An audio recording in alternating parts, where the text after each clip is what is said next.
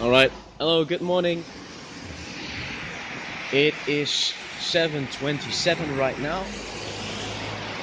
Today is Friday, April April the April the 15th. Whoa, this has been such a day, man. Well, let me see if I'm correct. I think it's April the 16th though. I don't even know what day it is. Well, that's horrible though. I really don't know which day it is. For everyone that does not know me, I'm Anthony Di Verde. Nice to meet you. I'm walking outside. It's very late though for me.